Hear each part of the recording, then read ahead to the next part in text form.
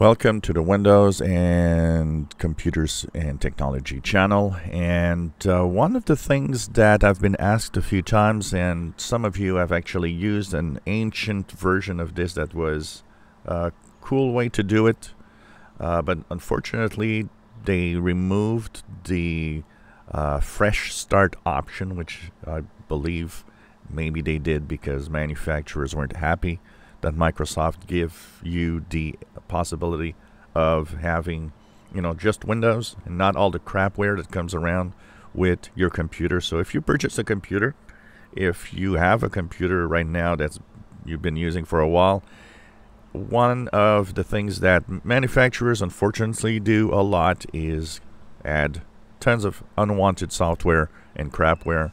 Actually, that is often why you have PC or Windows crashes, more because of the software that these companies add than Windows itself.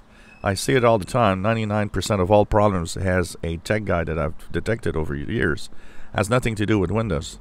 It's hardware or third-party software related, almost always. So somebody came up to me today, said, well, I went to the security app. I remember that in the security app I had an option which was to fresh start, and you see it here, but now it's additional info, and it brings you to a useless Microsoft page that doesn't really say anything. So of course the question came to mind to a lot of people that miss fresh start, or anybody that has a new PC and says, I'd like to start and have just Windows. What should I do? Well, it's simple. You can actually do this from within your Windows operating system. So if you have a new PC and you have tons of crapware that the company installed, simply go to the notifications, or go to your settings. In your settings, you can go to Update and Security. And here in the Update and Security, you will have recovery options right here. And now you have Reset this PC. If the PC isn't running well or whatever, or you just want to reinstall Windows fresh, click the Get Started button and simply choose Remove Everything.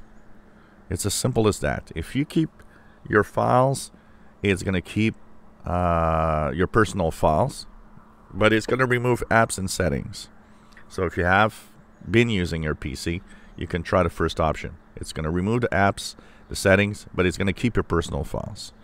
But in the case of a new PC you haven't really used yet, just click the second option, Remove Everything, and make sure that everything is gone. This will remove all files and everything from your PC. So first option keeps your files, second option removes everything, including your personal files. So choose wisely to not lose anything, but this is the best way to start fresh, is to reset the PC. And this is going to install just Windows. You're not going to have the manufacturer's crapware. If you enjoy my videos, please subscribe, give us thumbs up. Thank you for watching.